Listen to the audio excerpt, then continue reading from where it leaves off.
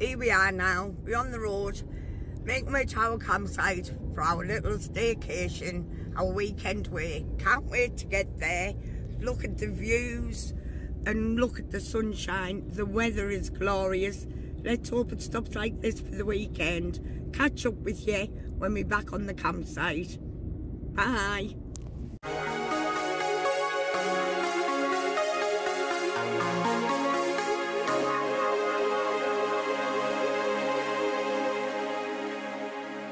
So here we are, we're just setting off from County Durham down to Kirkby Lonsdale, which is a trip down the A1, as we see here, over the A66, down the M6 and then across the A65.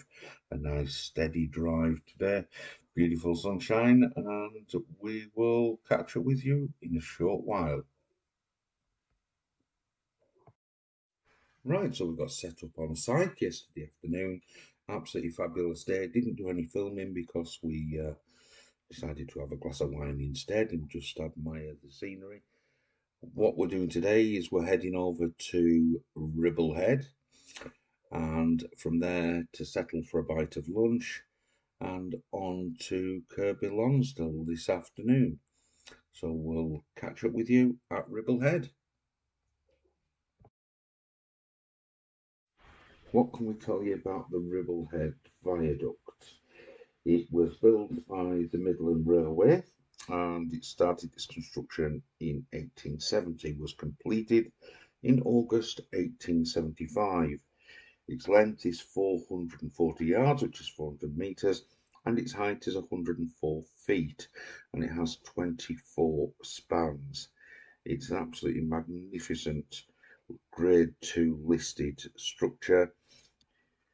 The workforce was 2,300 men, of which 100 lost their lives and are all buried in a local graveyard which was paid for by the railway company. It really is worth a visit. It's a fantastic part of the Yorkshire Dales. From here we're going to head down the valley and follow the route of the railway down into Settle, where we're going to grab a bit of lunch, and then we'll head over to Kirkby Lonsdale. So we'll catch up with you when we get to Devil's Bridge. So this is Devil's Bridge. It was believed that it was built in the 12th or 13th century. It's a real popular haunt for motorcyclists, and just next to the bridge over the other side from where we are now is a large park where lots of people will picnic.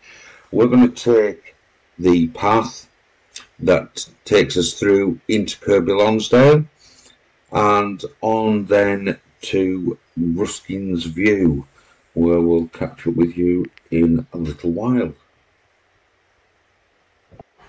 Following the path, you have a couple of choices.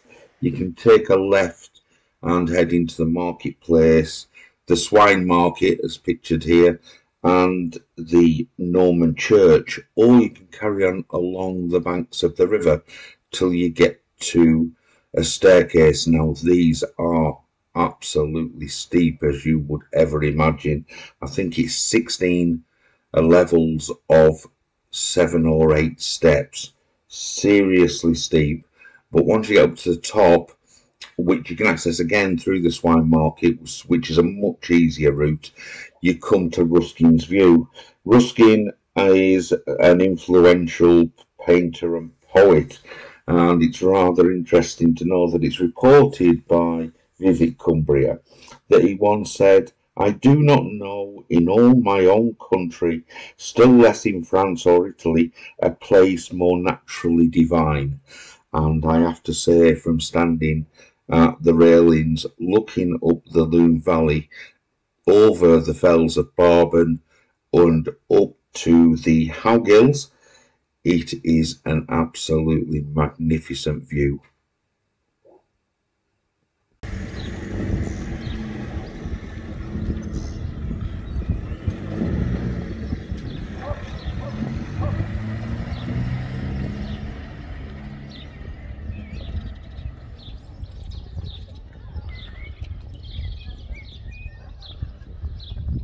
That railway bridge goes on forever, doesn't it? Mm-hmm. Oh, this is Arnside, and there by the seaside. Good old Morecambe Bay.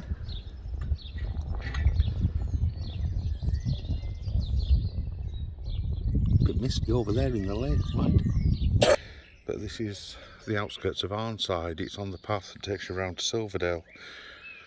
Just over the water there, the houses, and that is Grange over Sands. And then we move along to the shiny thing is the brand new road, and that's the barriers for it. Kind of ruined the landscape, to be honest. And then we carry on over and we look at what's called the Lythe Valley, which takes you from Millenthorpe, and it's the back road that takes you over to Windermere. Absolutely fantastic drive up there. Some other little farm shops.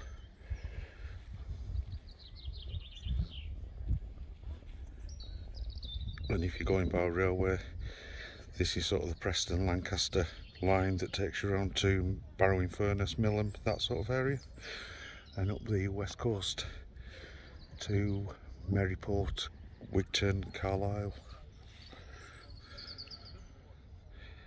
Fantastic place, isn't it? Lovely, lovely and peaceful. Not many people about.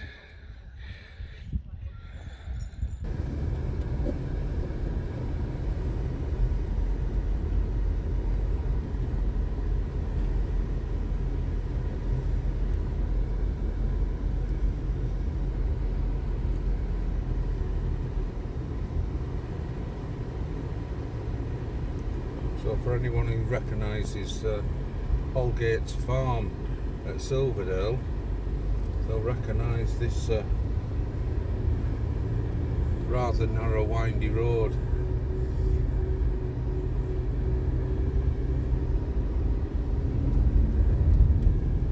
Oh.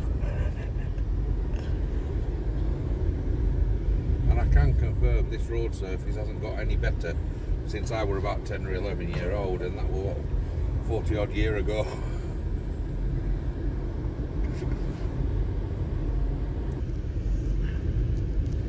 Right, well, I've just passed Silverdale station, and there's a bird sanctuary around here somewhere. That's well, there was when I was a lot younger. What we're going to do is we're going to head over this hill, which is going to come up in front of us.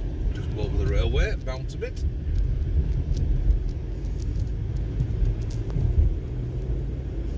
That's where people a bit more local than me will be able to comment. If we follow this round and stay on the course road, I believe it brings you to what it used to be, a stock car racing track down at Warton on the coastal side. We're not going to do that. We're going to go over the top of Warton Crag. Now there's probably some significance of that for something, because there's all sorts of oldie houses and bits of quarry and stuff up there, I think.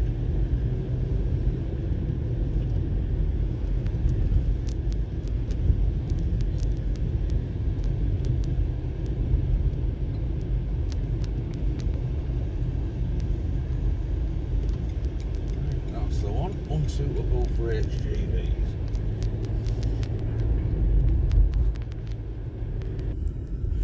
Right, so this is Warton Village.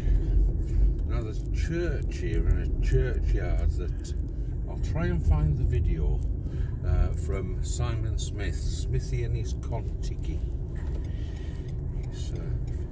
You always get somebody, don't you? We'll block the whole damn junction. Signal is open. There you are, that's the church. There's something important about that. I can't remember what, but anyway, I'll try and find his video and I'll stick a link to it. But I have a feeling it was something to do with people travelling to America or something like that. Right, we'll get back to you in a bit.